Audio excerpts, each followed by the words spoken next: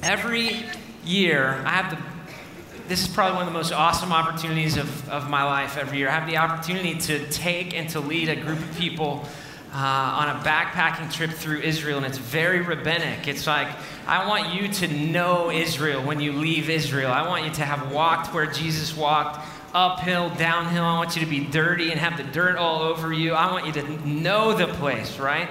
And toward the end of that journey, what happens is that we kind of hike into the city of Jerusalem, and we come to what is now called the Western Wall. And almost every time we come to that, we walk right into a bar mitzvah. Now, I love to watch bar mitzvah take place because it's really a milestone of the Hebrew faith.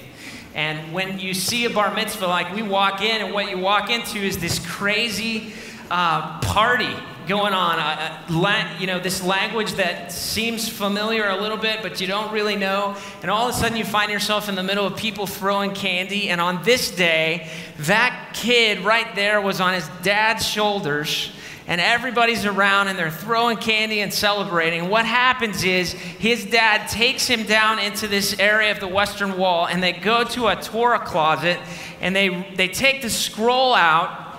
And this kid, as he's becoming a man for the first time, reads his portion of the Torah assigned to him for that day.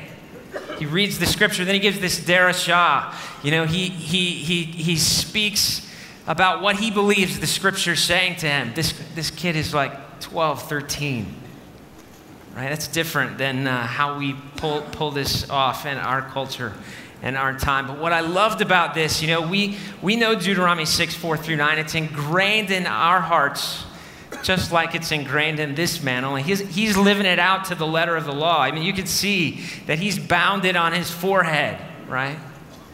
But what's better than that is that in all this pomp and circumstances, he comes to this place. It goes from this big party down to this moment when this man begins to pour into his son. And what he's doing is he's actually impressing the commands of God on his son in a very intentional and purposeful way.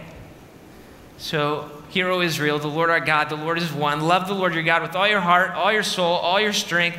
These commands that I give you today, they're to be upon your hearts. Impress them on your children. Talk about them when you walk along the road, when you lie down, and when you get up. And so when I think about a question like, what is family ministry? This is one of the pictures that goes through my mind.